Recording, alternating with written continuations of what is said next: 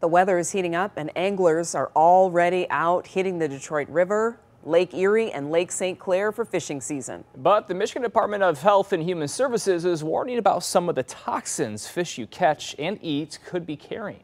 Chemicals like mercury and PFAS, which have been linked to brain effects and cancer, are top of mind.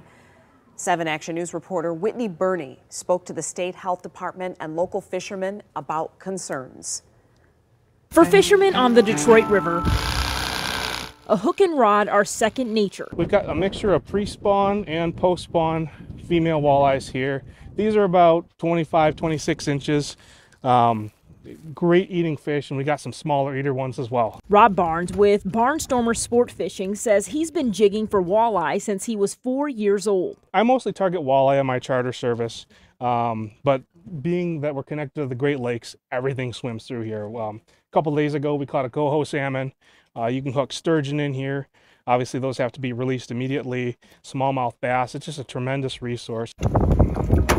Anglers say right now is one of the best times to be out on the water. It's unbelievable. We have one of the best, most fertile fisheries in the world. The Lake Erie walleye stock is at almost record high right now. It's just absolutely awesome fishing. We have a huge push from coming up Detroit River, and just overall, we're super blessed. Angler Spencer Berman says during the spring, he's out with his charter guests twice a day.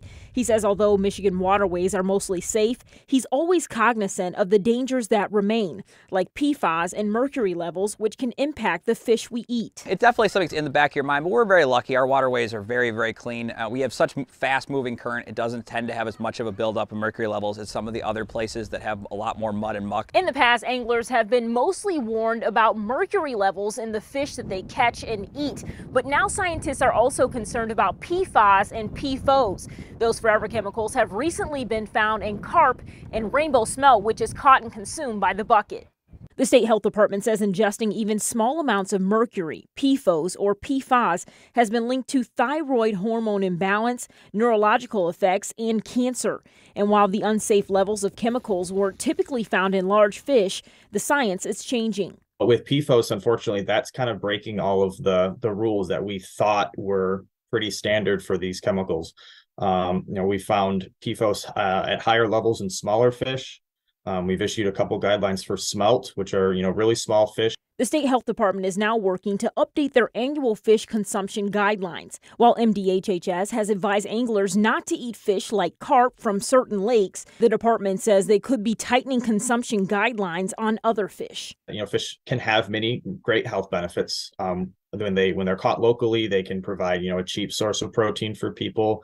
But it is important to balance those benefits with the risks that can happen when, the fish have more chemicals.